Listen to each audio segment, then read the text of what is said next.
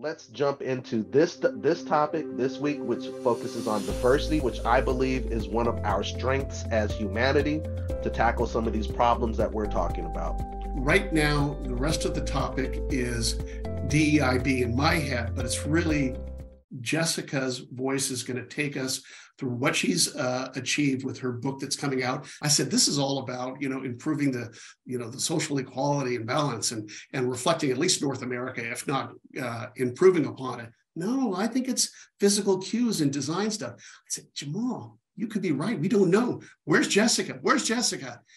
Ladies and gentlemen, Jessica Batten is right here with us today. Just life has been pulling me in a million different directions, but I'm really glad to be here today. And I appreciate the invite, Jomal and David, to come here and talk about my book today. Just, I guess, recently through a confluence of many different events, I really started focusing on the intersection between DEIB and design specifically.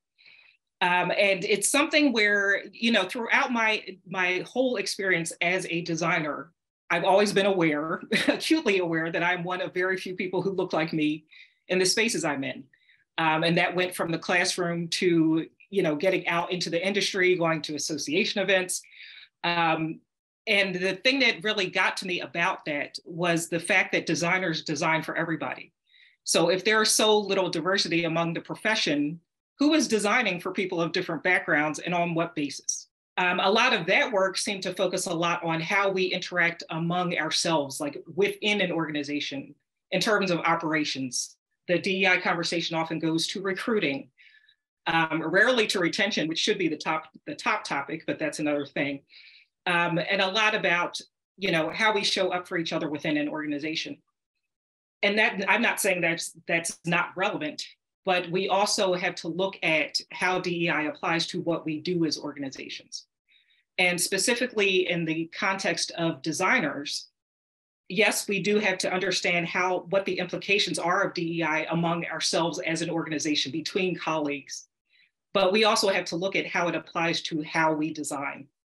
What are we delivering into the world? And how are we honoring humanity in the work that we're doing as designers? The main things I explore in the book are the 6 habits of culturally competent designers, the mindset, environment, and behavior shift that needs to happen so that designers can design in a culturally competent way.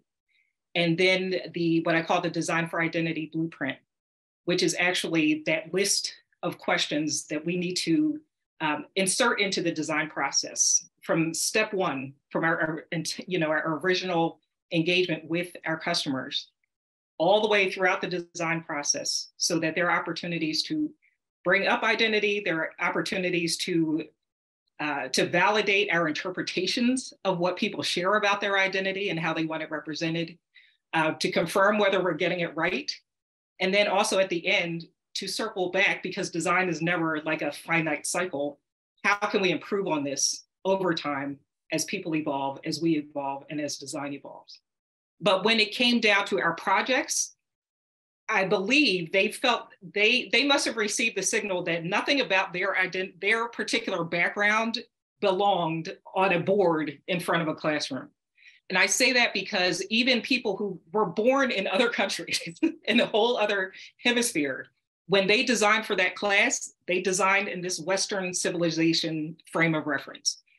That alone should just be a question. It may not apply to everybody, but if you never put it out there, I honestly think that because the way design is structured, I would be willing to bet that even the design clients who have all the money in the world probably leave those things intentionally out of the conversation with designers, because they think, I'll figure that out later after the design is done, because they feel like they can't bring that up with a designer. But that's just, all of this plays into why this conversation of identity needs to become part of the regular routine. When we're looking at facilities for faculty versus students, very often nursing rooms will be set up for the faculty, but not for the students, because there's the assumption that they don't have children. So something I'm trying to wrap my head around is how to do that with grace, and have people, get people wanting to be involved, but also make sure that it's not possible.